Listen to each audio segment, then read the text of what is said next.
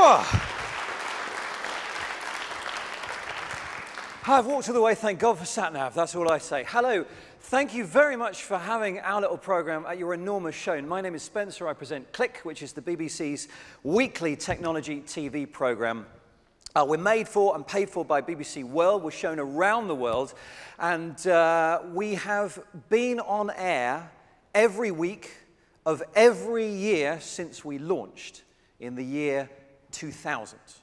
Okay, so this week we're making season 1, episode 802. So the box set is going to be enormous when it's finally released. Now, our job is to look at the very latest technologies, cover the latest gadgets, the latest issues, meet the amazing people that make technology happen. And I get the great pleasure to do that around the world. We meet some amazing people around the world in countries across the technology spectrum, from the richest to the poorest, from the least developed to the most advanced. We've been on air then since 2000. Before us came Tomorrow's World, which launched 50 years ago this year. And between the two of us, we have seen some incredible inventions over those 50 years. I think it's fair to say, though, that one of, if not the most disruptive and amazing of them is the mobile phone, which has gone from, yes, that one over there, thank you, sir, which is ringing. It's gone from the crackly old two-way radio to an incredibly powerful device, the supercomputer in your pocket. Chances are it's the most powerful thing that you have on you at the moment. We always like to push the boundaries, and so earlier this year we decided to see how powerful smartphones have become. Every smartphone is fitted with a video camera these days, so we thought, and anyone who makes TV in here, of which there may be a few, will know what a technical challenge filming and editing video is. And and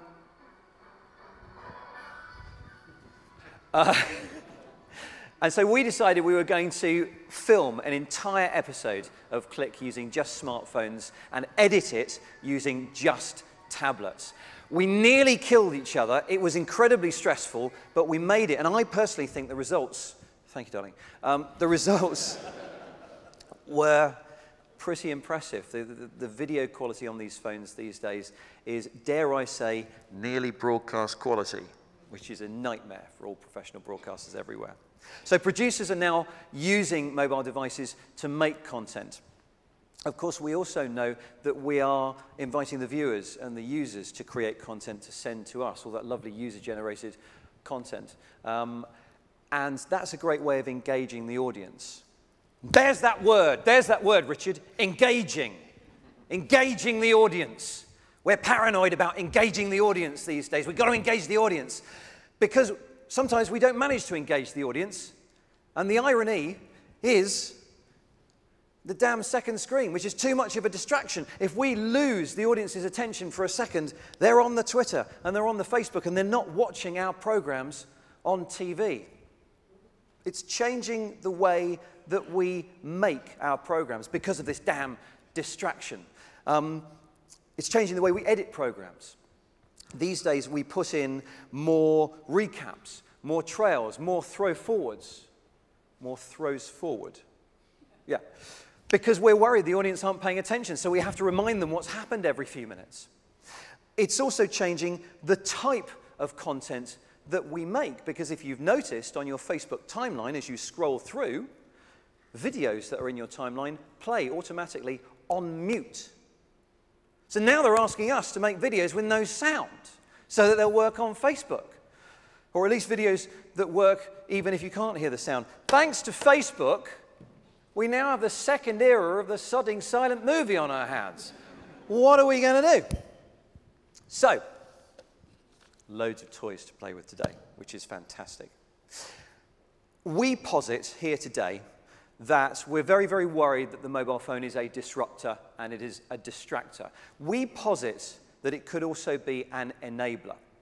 As these things get more powerful and the screens get sharper, there may be ways to create content using them which the audience will properly engage in. We're going to show you one example today. Thanks to the incredible power inside the phone and the sharper screens, we're going to show you 360-degree shooting and virtual reality viewing, otherwise known as strapping a phone to your head. So that's what we've got to do. If you've seen virtual reality before, you'll be familiar with some of the kit. This is an Oculus Rift over here, which has loads of wires coming out the back. It's plugged into a computer. But there are mobile alternatives, and these are the ones that are really, I think, going to bring VR into the mainstream. This is a Samsung Gear VR. You fit a Samsung smartphone into the front. And just in case you don't know, there are two lenses inside there, one for each eye. What you see on the screen is divided in two, so you can see this kind of stereoscopic view through those goggles. And as you, very importantly, as you move your head around, the world moves with it, so it's like you're there. That's the Samsung Gear VR. This is the cheaper alternative, which is the Google Cardboard. It's simply lenses, and you slot whatever phone you have into there. And there's a special Cardboard app, and there's a YouTube channel which has VR content. So you strap this to your face, you move around, and you see the world moving with you. So there's some good stuff there. We've been working with this on Click for a little while, and one of the things we've noticed is if you strap a phone to your face, you have nowhere else to go, okay? You can't look at anything else. You're in there. Our own Kate Russell made a video just to summarize what might happen if you run a horror experience on virtual reality goggles. We're just going to play you that video. She selected some of the Click team to experience it with her. In the last 2 weeks of trying out these apps, the one absolute standout experience was a horror scenario played out on an app called Sisters. Here's footsteps. What's that noise? TV's going, okay, that's weird. It's a passive experience. You just sit there on a sofa and experience what's going on around you. Oh my, jeez, It only lasts 3 minutes, but I challenge you to stay with your headset on. Okay, the room is now filled with bats. Because personally, I couldn't. It's a dead person coming towards me. Oh, she's gone! And I think the best way to show how scary this app is to make Spencer do it. Okay, so we're going dark. Person Daza! Oh.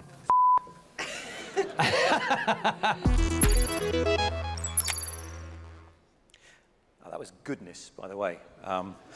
So our session is called The Rise of the Smartphones, so we thought it was suitable to start at the very beginning of evolution, just before God planted all those fake fossils. So in 2012, David Attenborough made a BBC documentary about the origins of life on Earth. It was called First Life.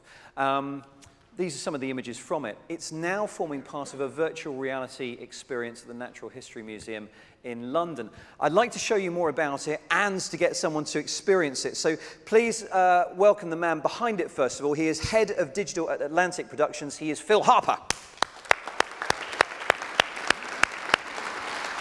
Hey Phil, how are you? Very well, thanks. Now we also have a volunteer who's going to be strapped into this. Can we have our volunteer, please? Round of applause for our volunteer. Thank you for volunteering. You're Hannah, aren't you? Yeah, I am. What do you do? I work at Maverick Television. Okay, congratulations and very best of luck. Phil, can you strap Hannah in? I'm sure the word isn't strap, but it's... there you go. So, Hannah, we're just going to leave you standing there. You should see a warning, and then the creatures are up now, very soon. Have you got creatures? There's a creature. There Good. we go. Great. So in a couple of minutes, seconds. I'll come back and just ask you how you felt, okay? Yeah. All right. So, Phil, just tell us, and I know this is going to be ridiculous, but this is the theme of the event. Phil. Yes. How did the project come about? Well, I was brought into Atlantic Productions to see if there was a way we could wrestle these big productions that they had been making into a digital medium in some meaningful way. And because they had a background in 3D, VR seemed to be a logical place to start, since this was a new way to view 3D content.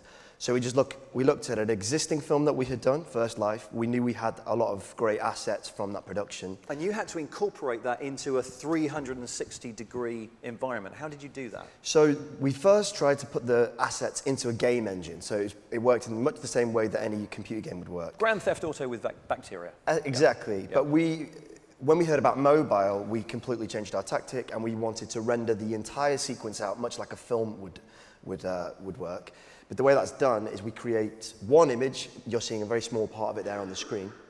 and we wrap that image around the viewer's head, and it creates a spherical ball, which they can then look around. If you do that twice, so you have a spherical ball for the left eye and one for the right eye, you can actually create a spherical, three-dimensional film, which you can look anywhere in the scene, and that's the result of this. Okay, so this is CGI. How are you doing there, okay? Yeah, I'm good, yeah. Good stuff. Keep swimming. Just keep swimming. When it comes to shooting in 360, Yes. What are the technical challenges for that, and how does that differ from creating a 3D environment? Well, normally when the artists make these scenes, they're completely used to dressing the set for the frame. And everything that's not in frame, if you ask many of the artists, is a complete disaster zone. You know, like the front of our stage in a theatre often is that way, where there's lots of mess at the side, but as you can see here, everything looked nice. So when we went back and visited the assets that we had, it was a mess. And the artist had to get into this mindset of, the viewer is going to be able to see everything in the scene, so any mistakes that you have, you need to correct, and anything that looks wrong, you're going to have to fix. And that was a new challenge for the artists to work on. Clear the set. Yes, and make it look nice everywhere, which is a difficult one. Right, Hannah, we're over here. Yeah. Hi. Have you finished? Yeah, it's done. Okay, brilliant. Let's just take that off. I'll just get you a microphone. Can you very briefly explain what that was like? So I was under the water with David Attenborough, which was great. How did it feel? It's quite unnerving because there is nowhere to go. Yeah. But it's quite cool. You do feel like you're there. Okay. Thank you very much, Hannah. Hannah Webster, everybody. And by the way, one thing I noticed about Hannah, I'll warn all our volunteers today, I call it the Oculus ring. All right? It's the mark. There's also Oculus hair, which is the reverse mohawk. One final question. What do you find works best in VR? What camera angles work best and what doesn't? You are advised against using movement, but we decided that just placing someone in a static scene without any movement is kind of dull. So we have used movement. Use it sparingly. Don't do anything the audience probably won't predict is going to happen. So don't jolt them to the left or jolt them to the right, because that can make them feel ill. But as for the topics... That brings on the Oculus sweats. Yeah, it does indeed, yeah. Which we've experienced many times. But the best subject matters we've found so far are underwater, because people feel like they're having a mask on their face anyway. So that adds to the immersion. And also doing things that people simply would not be able to do in real life. So you couldn't go and dive in an ocean 500 million years ago, I don't think. So to make an experience that takes you to that place, with the additional bonus of having a David Attenborough narration, we thought it would be an interesting experience for people to try. Okay. Phil, thank you very much. Come and see this man if you'd like to know anything about VR. Phil Harper, everybody. You too. So, we've done the pictures. Now let's do the sound, okay? Because it's important that as you turn your head, it feels like the audio is moving around you too. For this, I'm going to invite the person with the second best job title here today, virtual reality futurologist from BBC R&D. This is Richard Taylor, everybody. Welcome, Richard. We need a volunteer to demonstrate this as well. So I'm just going to go and pick someone at random. You, sir, would you be very kind to come up? Hello, what's your name, sir? Tony. Tony. Are you a licensed fee payer? Yeah, I am a licensed. Fantastic. Now, can I ask you? We're going to The take answer you. could only be yes to that. Okay, we're going to take you into the middle of an orchestra. Are you at all familiar with the arts?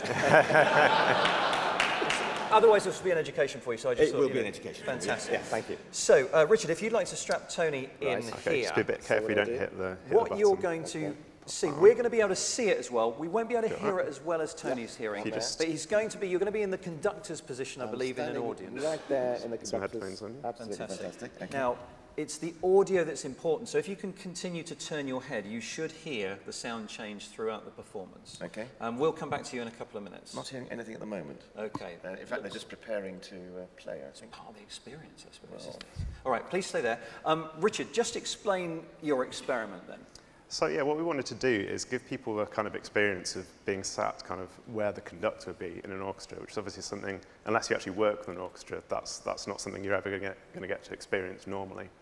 And obviously a really important part of that is getting the sound kind of how it would be. Just going to stop you. We have no audio. We have no sound. We have Oh, the man this in my is- head, who really I need to get rid of, is telling us we've got no audio. How is Okay. it for you so far, Tony? Well, it's a silent orchestra. A very strange experience. Okay. But they're all there. Okay. I mean, it's wonderful to watch, I have to say, because you're right in the middle. You're right in the middle of the band, which is fantastic. I'm not actually having to conduct, but they're all playing away very merrily. Cellos. I tell you, if you did conduct, we might hear something, I suppose. Yeah, That's the problem. Richard, are you able to talk while we're having technical issues? Or would you like us to... I don't know whether to distract him or not, to be honest. I'll attempt to multitask. OK, just while you're doing that then, can you explain this term binaural audio, which I assume is not stereo sound? That is what your experiments deals with, binaural audio. So the idea is to try and simulate the kind of effect that your body and your ears have on sound as it approaches you. So it kind of reflects off your shoulders and your things like that. And by recreating that, you can give a very kind of realistic impression on headphones, at least, of kind of sounds being in 3 dimensions around you, rather than kind of just simply being inside your head, which is what you normally get. Sorry about this, Tony. Sorry, I'm getting a health and safety warning. Yeah. It's a lot of those today. I'll tell you what, while you're there.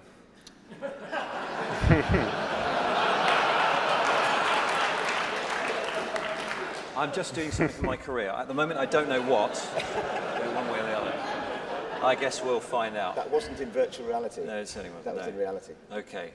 There's always the gadget show, I suppose. Do we have sound? Right, how are we doing? We have Good, sound. we've got sound. We've got sound. Round of applause for sound. Remember Tomorrow's World? Right, Tony, if you can move your head left and right, can you hear Cellos. the audio changing? Yeah. Big cello sound now over there. Yeah, brass have just come in from the back there, from the back of the band. Double basses playing really beautifully. It's fantastic, actually. You've got double basses, you're picking them out there. These cellos are just gorgeous. If I leave you to experience that for just a second, Yeah, I'll just ask in my Richard, own world here. what kind of equipment do you need to record binaural sound, which I assume is simply not just stereo? Yeah, so what we've done is we've actually started, this was being broadcast on Radio 3 as we were recording it, so they had kind of a full kind of recording setup already there. And we just added an extra kind of microphone array that you can see if you look down, which kind of captures the kind of sound as a field rather than just kind of one direction. And what we're doing is we're actually supplying kind of all those microphones, and rather than mixing it down and sending that to kind of whoever's listening, you send them all as separate feeds, and then you can mix it based on where you're looking, which is how we do that kind of positional sound. OK. Richard, thank you very much. Can I just get your impressions then, Tony? Yes, you can take that off, if you like. I'm very close up to the viola players, and there are always jokes about viola players in orchestra, but never mind. What is wonderful, the good thing about it, when it works, is that you just move your head around, and so the sound, it's as if you're there. I mean, the conductor's right behind you.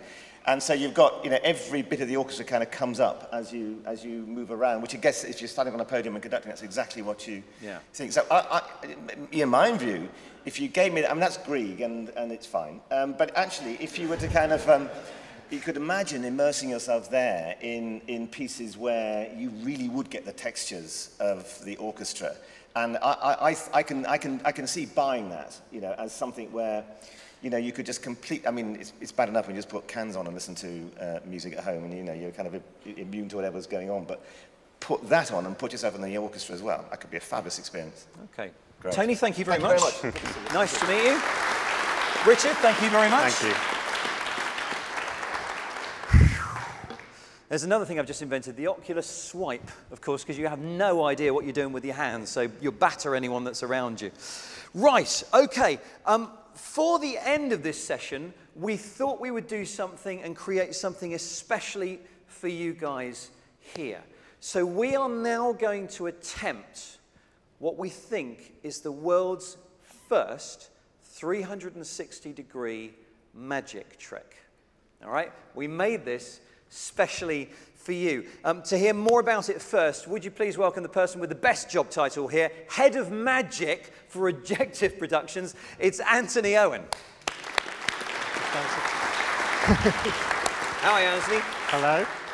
Before we get to it, just without giving anything away, you helped us to make this and film it. What was it like filming it on the day?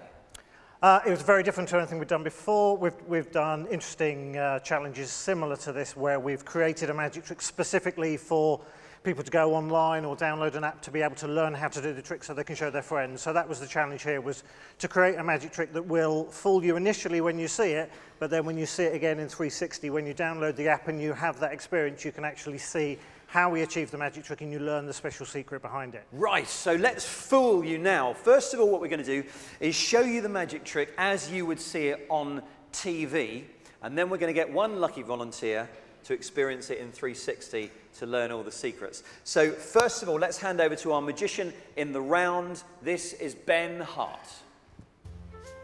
Thank you, Spencer. Hello, my name's Ben Hart and I'm a magician. Welcome to this, the inside of my brain. Desolate, cavernous, bleak. Anyway, we're not here for therapy, we're here to do a miracle. And nothing says miracle like a plastic glass of orange squash and a painted cardboard tube. Orange juice, tube, concentrate. Concentrate. I've told you, they're not going to laugh at that. I will cover the glass with the tube. Now the producers tell me I need to bring a bit of pizzazz to the whole thing, so I've got a collapsible magician's top hat. Now, if I cover the top of the glass and squeeze very tightly, I can turn the whole thing upside down and no liquid will escape. Now that's just science, but this is the bit that's magic as I attempt to make the glass vanish completely.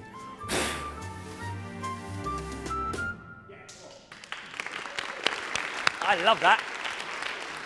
So now we're going to get a random volunteer on stage who's going to know. This is going to be the most popular person in the room afterwards. So I'm just going to go and have a look for someone. Sir, what's your name?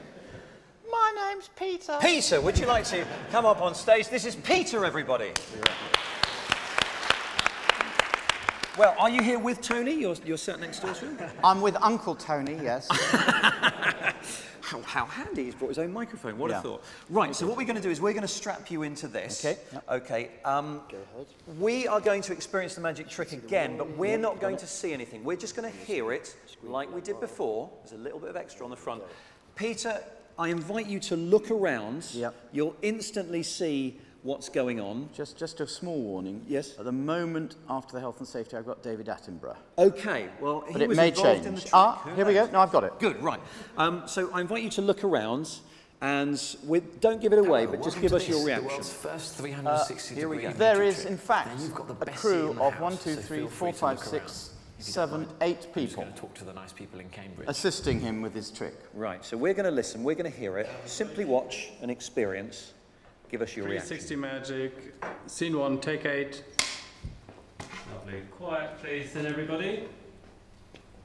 Imagine what's going on. Ready, and action. Think about how Thank you, think Spencer. that's done. Hello, my name's Ben Hart and I'm a magician. Welcome to this, the inside of my brain. Desolate, cavernous, bleak.